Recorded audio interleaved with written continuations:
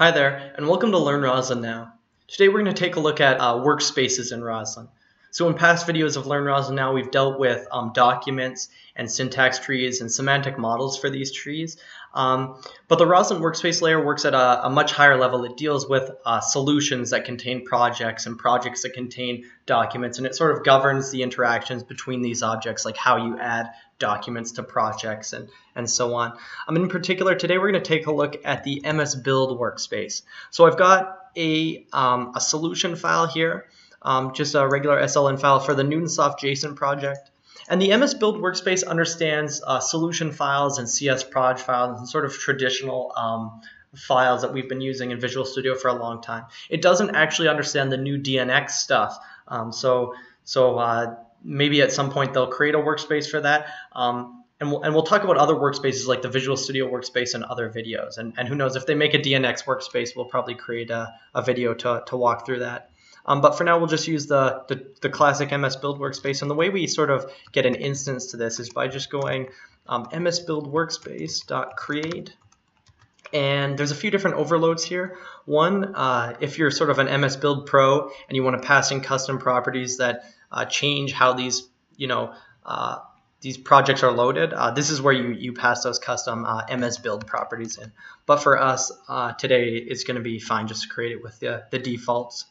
So now we've got an empty MSBuild workspace. We want to load a solution into that. So we'll go MSBuildWorkspace.openSolution async, and it expects a path, which we've already created. And this is a asynchronous method, so it's going to give us back a task. And normally you'd await this, but today we're just gonna be lazy and force it with a dot result, and we'll just start running this to see what's going on here. So this solution has inside of it, it tells us that it belongs to an MSBuild workspace, not some other kind. It's got a path. It's got a version, sort of the last time it was saved on disk. Sort of some supplementary information there. And what we'll do is we'll just iterate over all the documents inside of this. So we'll go var project in solution.projects. And then we'll do another one for var each document in project.documents.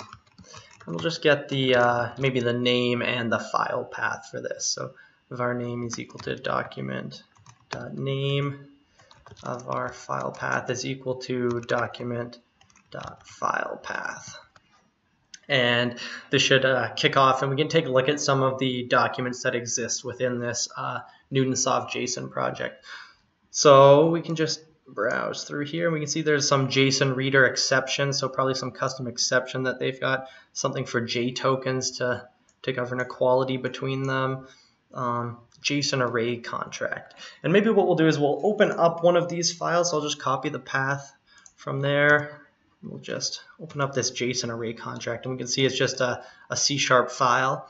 And the reason I want to have this open is because we're going to change this file, and we're going to save it to disk, and we're going to use the MSBuild workspace to do that.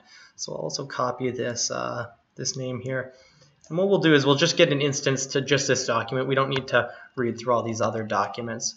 So var document is equal to solution.projects dot select many, and then we just want our documents.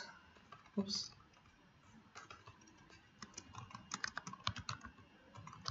And we want them where their file path or their name is equal to, and I had saved it. So JSON array contract. And I think there's probably just one of these, but it's possible this one might exist in two. So we'll see if an error gets thrown here.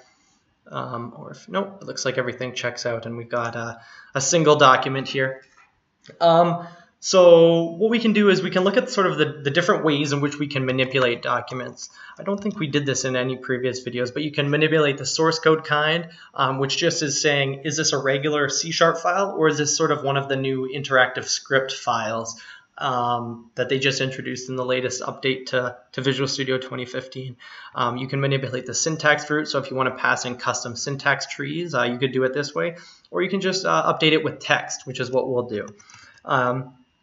And this expects just a source text object, so not quite as easy as just a string, but it turns out source text is pretty easy to create. You just go source text.from, and here we can pass in a string. This is invalid C#, so this won't compile. And go quickly back and look at. There's also some options for encoding and checksums for these files, but for us, it's going to be enough to just pass in the source text here. And we're going to want to save this new document in a new file because all of these objects, or most of the objects in Roslyn, are immutable. So if I just had document.withText source text, it wouldn't have done anything. It returns a document, and this new document is going to be the one with our text. And we can just double check that by doing new document.getTextAsync.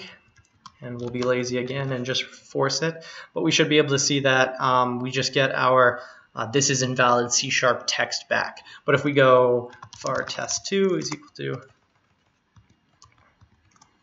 document, so the original dot get text async, we'll see that nothing actually changed for that first document there. It still has everything there. And if we actually go back to our other file, we'll see nothing's changed on disk either. And the reason for that is all we've done is we've created a new document based on the old document with our changes in it. We haven't persisted these changes anywhere. It sort of just exists within memory. But what we want to do now is save this back to disk. And there's one more point I want to make about immutability. When you create these new documents, it's not just the document itself which is new. It's the parent project. If you go new document.project, this project here will be new as well. And if you go project.solution, this solution, parent solution, will be new as well. They'll be different than the original documents project and different than the original document solution.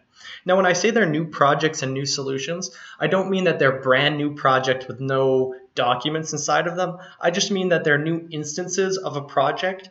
And they have all the traditional, they have all the documents that belong to it before with all the right text. The only difference is now they have this new child document inside of them. So this stuff can be a little bit confusing at first, and it takes some playing around with to understand the immutability and how these things interact with one another. But just understand that when you make a new document, it belongs to a new project and a new solution, and that you have to somehow persist this somewhere if you want to. So what we'll do now is we'll just clean up all this stuff and we'll save this back to the MSBuildWorkspace. And the way we do that is we use MSBuildWorkspace.tryApplyChanges, and we pass in a new solution here. And this will be the solution in which our new document exists. Now, it's important to notice that this is try apply changes, not just apply changes. And the reason for that is it has the potential to fail. So you should check the result here. And sort of the conditions that might cause this to fail, at least from my understanding, I've actually never seen it fail, but would be if you had a bunch of different threads applying changes to this workspace at the same time. That can be sort of confusing, and as I say this, people might say, well, doesn't immutability solve that problem, of concurrent writes from threads? But it turns out this MSBuildWorkspace and workspaces in general are one of the very, very few places in Roslyn where there is mutability. So if there was 10 threads with an instance access to this instance, and they were all trying to apply changes to this MSBuildWorkspace would be changing under the feet of those threads, and they'd be seeing different values coming into that workspace. And the way you usually deal with this is you don't necessarily operate on a workspace. You take the solution from the workspace, which you can guarantee that solution will be valid. It won't get changed in the future, and then you make all your changes to that, and then you try and apply it back to the workspace, which is what we're doing here. And now if someone came along and they manipulated the workspace while you were doing all your stuff, you might have to recalculate your work and try again. But like I said, in practice, I haven't seen this fail. I don't think ever for me. I'm guessing the Roslyn team does, because when they have a Visual Studio workspace and you've got all these extensions and stuff trying to write to it, I imagine you'd start to see some changes there, and you've got changes loading from disk and stuff like that. So it must fail for them. But for the most part, all you do is try apply changes and it works. And what we'll do is we'll pass in our new document, our project, and the solution for this. And like I said, these are all new objects that were created when we did this. So when we do this, we should hopefully get a true. Yeah, so it says it succeeded. And we can go and we can check on disk that this is about to reload. It's updated it on disk. By the way, that's sort of unique to MSBuildWorkspace. Some of the other workspaces, when you try and apply changes to them, it doesn't instantly save them to disk. You have to do, one step more. Maybe there's some save function or something associated with this custom workspace. Some of the solutions, they don't necessarily have to exist on disk. It could be like an entirely in-memory workspace or in-memory solution. So it doesn't necessarily get saved to disk. But the implementation of MSBuildWorkspace dictates that it comes from a solution on disk, and when you apply changes, it updates that solution and all its documents on disk as appropriate. So that's sort of, there wasn't a lot of lines of code here.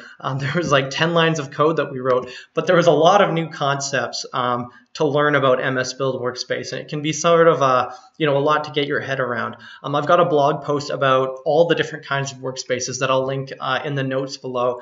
And if you have any questions, just ask them in the comments or message me on Twitter, and I'm more than happy to help out.